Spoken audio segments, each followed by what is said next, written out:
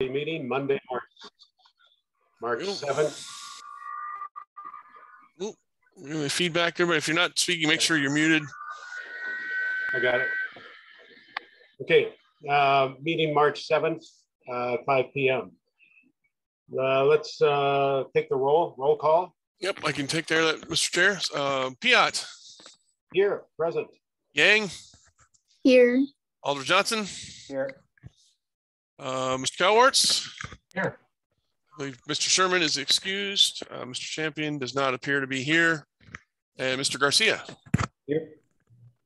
We have a quorum, sir. All right. So let's take a motion for the approval of the agenda. We have so moved. Who made that? Johnson. Okay. Second that. Oh. Second by Tara. We have a motion to approve the agenda. First by Johnson, seconded by Tara.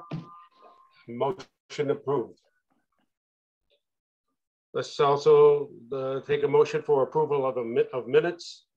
Approval of the minutes from the February 7th meeting, 2022 of the EDA. Do we have a motion for approval? So moved. And that was second. By Garcia. Okay, and the second? Second, Johnson. Okay, moved by, was it Garcia, and seconded by Johnson? Yep. All right, moving on to regular business. Okay. We have consideration with possible action on a term sheet proposal for the development of city-owned parcels 21-22, 21-24, and 21-189. Yes, sir, Mr. Chair. Staff's recommending that the authority convene into closed session. So I would like to read the statutory requirements on closed session language, if I may. Okay. The authority may convene into closed session pursuant to section 19.85, section 1, subsection E, Wisconsin statutes for purposes of deliberating or negotiating the sale of public properties, investing of public funds, or conducting other specified public business as necessary for competitive or bargaining reasons. And section 19.85, section 1, subsection G, Wisconsin statutes for purposes of conferring with legal counsel for the governmental body who is rendering oral or written advice concerning strategy to be adopted by the body with respect to litigation in which it is or is likely to become involved. The authority will thereafter reconvene in open session pursuant to section 19.85, subsection 2, Wisconsin statutes to take action on items discussed in closed session if appropriate and to consider the remainder of the agenda. With that, we go into closed session. Do we have to take a motion for? Yep, Alder Johnson made that motion. We just need a second. Okay. I second that. Okay. I believe we need a roll call, Mr. Chair, so I will go ahead and do that. Okay. Mr. Piat? Yes. Ms. Yang? Here. Alder Johnson? Yes. Mr. Calwarts? Yes. Mr. Garcia? Yes. Okay, give us a second to go into closed session here. I second. So we just give us a minute here. I think we'll do. Make a motion that we return back to open session. Second that. Okay. Are we back in open session? I think we can just do a voice vote. Is there any opposed folks to that, I guess? All right, so unanimously, we are back in open session. I would make a motion that we direct staff to proceed as directed in closed session. Second. Okay. The motion is approved. Okay. Neil, do we have to repeat that language and take a attendance coming back in session? I don't think we needed a roll call to come back into session. I don't believe. Right, you can see all of us on. Yeah. Yeah, it was unanimous anyway, so I think we're in good shape on that one. So I think that is, we appreciate, staff will proceed. So thank you, Chair. Okay. We have informational staff update on brownfield programs. That's next on the agenda. That would be me. I don't have a PowerPoint presentation tonight. I gave a pretty full presentation just last month. I don't really have any additional invoices that came in since our last presentation. So we're still at about 80% 87% of our budget's been spent down for our brownfields program. We've assessed 9 sites still. Coming up, we're going to be here later this month doing some testing at the former Associated Bank parking lot on Monroe, helping that project get started for the housing project with Gorman on Monroe. So a little bit of testing there. I think that's probably the biggest news so far. I hope in the next month or two, maybe to be able to announce some additional grant opportunities, but nothing I can talk about yet. So just leave it at that tonight, unless there's any questions. All right, if no questions, Neil, how about the director's report?